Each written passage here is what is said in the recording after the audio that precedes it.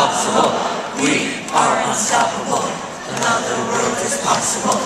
We are unstoppable. Another world is possible.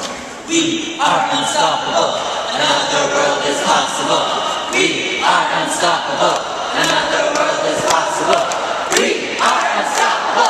Another world is possible. We are unstoppable. Another world is possible. All right. But there was a day where my whole world came crashing down around me. And it was the first day I went to middle school.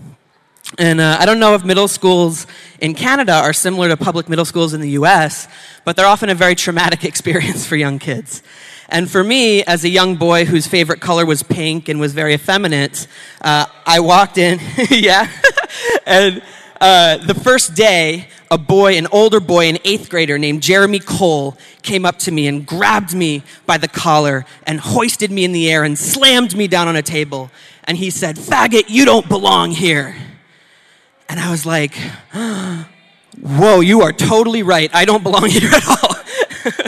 And it set this trajectory of being profoundly alienated and gay bashed, right? And it wasn't until later that year that I found my way to a dingy punk rock club in Norwalk, Connecticut. And amidst the loud music, there were people with open arms. And they said, "Come on in. It's not you that's broken and screwed up, it's society. And the fact that you don't fit in shows how sane you are," right? And that, in fact, what they said was that the only honorable place for a thoughtful person to be in this society is on the margins, and that we're going to stand up and fight. And that very much shaped my worldview from a young age. And so I went through middle school, and by the time I got through it and got to the end of it, was organizing in the punk rock scene, and neo-Nazis in the late 90s started to organize in Connecticut publicly. And Wallingford, Connecticut was known as the Ku Klux Klan capital of the North. We told each other that they forced the kids to go to school on Martin Luther King Day, which I don't know if that was true, but it showed sort of the overt systemic racism, right? And the Nazis would attack the punks.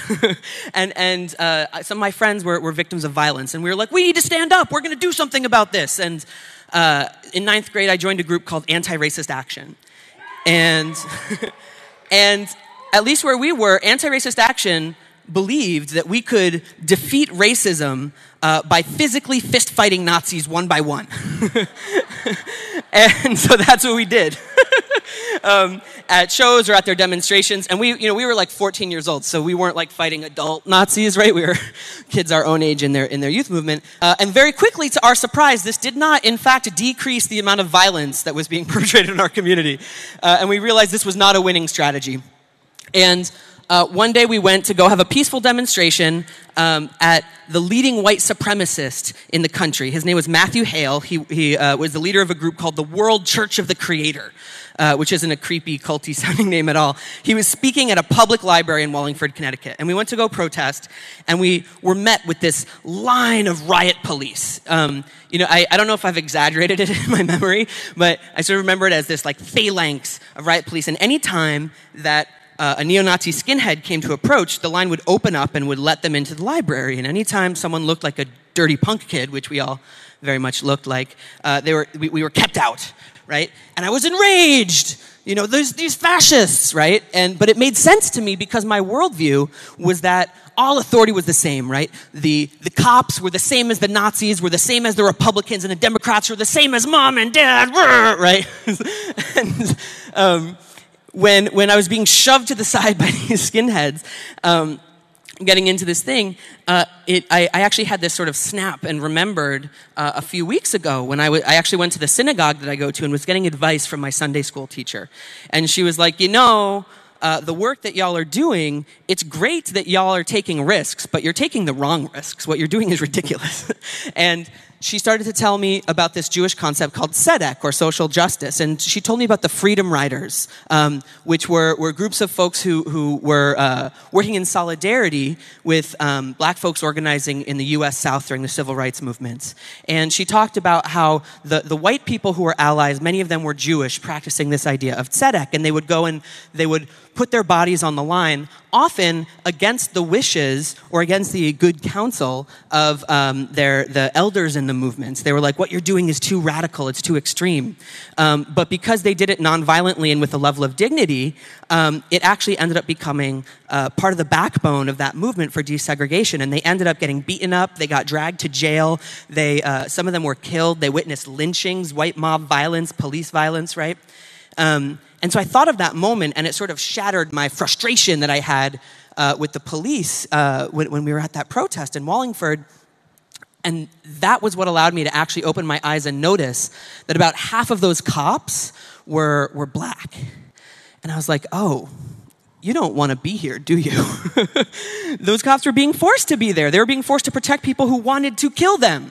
And I actually had a lot more in common with those officers than I did with other people in Wallingford, Connecticut, in that area, right? It made me realize that, yeah, in this instance, the police were standing in the way of justice, but not because individual officers were good or bad, but because of the system. It helped me understand the difference between individuals and systems, and that the system of policing is designed to support the status quo, and in this town, it was a very extreme status quo. Make sense? So, yeah, does that make sense? I'm getting some nods. And that sort of set me on this trajectory of a commitment to nonviolent mass organizing and constantly asking questions of who are the right targets, what are the right strategies. And I worked on a bunch of different activist projects. And by the time I got to college, George Bush started to drop bombs on Iraq. And so we organized a big student strike. We shut down our campus. We marched into Boston. We were joined by tens of thousands of other students from other places all around the area. And it was so cathartic for me to be surrounded by this sea of people who wanted to stop the war. It was the biggest thing I had ever had a role in organizing. And it felt like the whole world was sort of in revolt. It was very exciting to me at the time. But at the end of the day, a snarky friend came up to me and she was like, so how did this help stop the war? And I was like, what do you mean? We got together, we had all our friends, and there were so many people, and blah, blah, blah, blah, right? And she was like, no, I mean, how did y'all canceling classes for an afternoon put pressure on the Bush administration or on the Pentagon to stop the war? And I was like, I don't have an answer for you, and had this sinking pit in my stomach. That was like, what did we really accomplish, right? And in my head, I had it like we were taking risks, we were breaking the rules, we were doing everything the right way, without really realizing that going into the city for an afternoon and then going back to business as usual is not that big of a risk. I think the folks who stood up earlier as part of the Quebec student movement know that you might not have won those gains if you had done your strike for just an afternoon, right? It took 6 months, right? This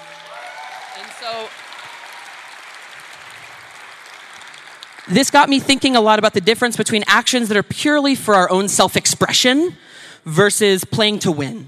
And I was like, I want to play to win, and never again do I want to leave an action not knowing how to evaluate whether we are effective or not. Maybe the actions are or not effective, but I want a way to answer that question at least. So I started working on a bunch of different projects, and by the time we got to 2006, the concept of greenwashing, are y'all familiar with this idea, greenwashing? Yeah? So greenwashing was not in the public awareness, really. And some of the worst polluting companies were starting to just begin to give their image makeovers of pretending that they were green, right? And I was working on a campaign for more fuel-efficient vehicles. And we found out that the CEO of General Motors was going to be speaking at the Los Angeles Auto Show, and he was going to be speaking to a room full of reporters only, about 1,000 reporters, and it was going to be all about how environmentally friendly General Motors was, and it was all going to be a lie. So what we could have done, what I would have done in the past, is gone with our signs saying, we're right and you're wrong, and here's our 10 facts, and it's all cited and footnoted, and blah, blah, blah, blah, right? We didn't do that. Instead, we made fake press passes and snuck into the event. And we sat in the first 2 rows, and we had one of us who very much looked the part. He was tall and balding and white and a man, and he pretended he was going to be the MC for the day. And so one thing I've learned in my work is that you can often do the Jedi mind trick of these are not the activists you are looking for.